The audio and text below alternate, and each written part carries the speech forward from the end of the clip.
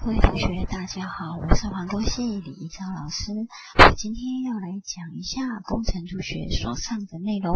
工程图学这门课是开在环工系4季1年级下学期，它是属于一个实习课程，所以它的实习时数有3个小时，学分数是1学分，它是属于环工系专业必修科目。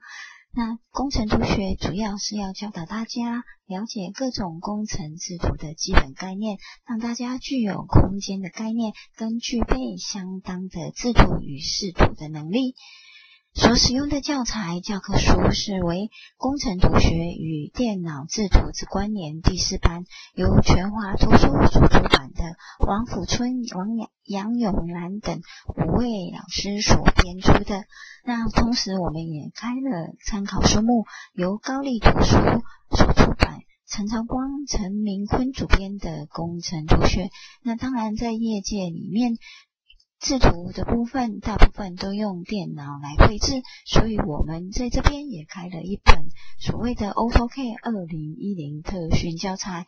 基础篇来辅助大家的学习。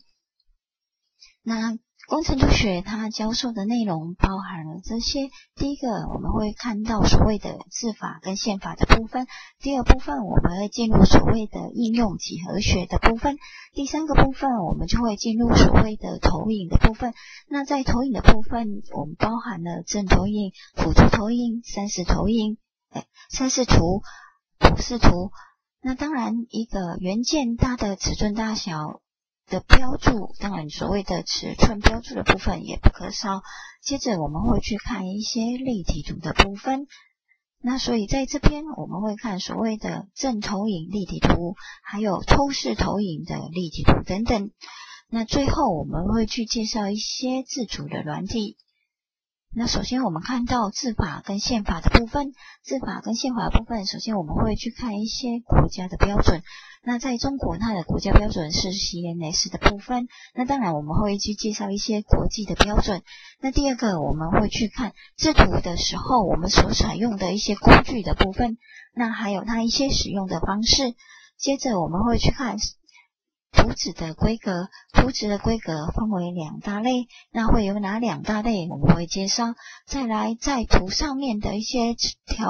线条的部分，那它的怎么去区分，它的线型代表什么意思，在字法跟线法的地方我们会介绍。那当然在字法线法里面我们谈到字的部分，所以在文字这里我们会去看它怎么去呈现在图纸上。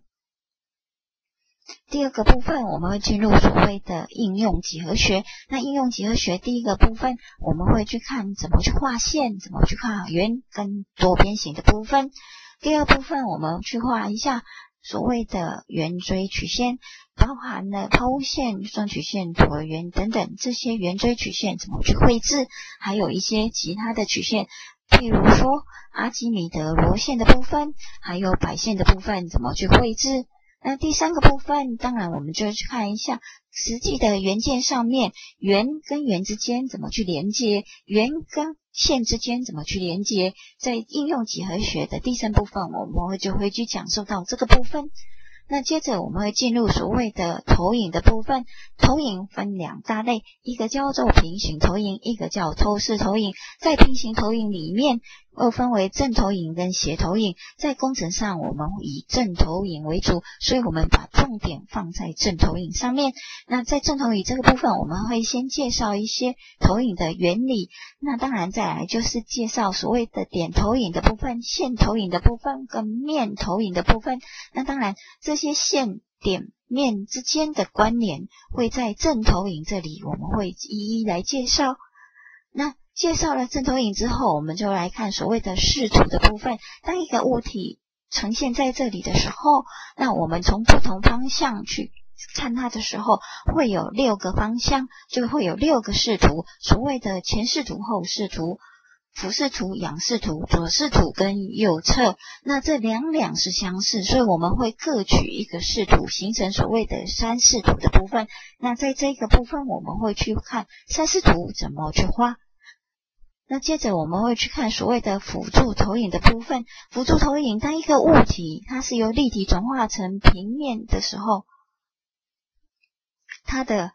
转化成平面的时候，在呈现视图的时候，这些元件的面不是垂直成你的视图方向的时候，那视图所呈现的线段跟轮廓没办法很明确去显示这个元件的一个形状的时候，我们会把视图稍微转了一个方向来呈现，那就是呈现所谓的辅助投影的部分。那还有一个元件里面它的内部构造是比较复杂，你从外观的视图去看的时候，很多都被隐藏起来了，所以我们会把这个元件切割出来看它内部的构造，就形成所谓的剖面图的部分，所以我们会介绍剖面图怎么去呈现。那接着一个视图里面的尺寸大小要怎么去表现，所谓的尺寸标注的地方我们就会去介绍。那有了视图之后，我们要来看一下，视图是把立体转成平面，那现在要把这视图里面转成立体的话，就形成所谓立体图的部分。那立体图第一个我们由正投影去转成三视图，那由三视图我们怎么去把它转成立体投影图的话，就在这个立体正投影这个部分我们会讲授到。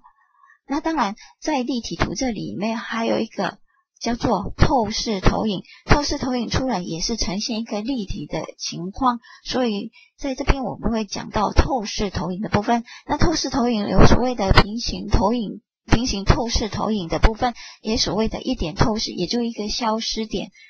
那还有所谓的层角透视投影，那层角透视投影它有两个消失点，所以又称为两点透视，它所呈现出来的立体图是不一样的。那这个部分我们也会稍微介绍。那最后我们会来介绍一些常用的制图软体，譬如说 AutoCAD， 那 AutoCAD 目前有2011跟2012两种版本。那当然在机械上面它比较常用的是剖移的部分。这是这学期我们这个课程所要上的内容，大致是这样，谢谢。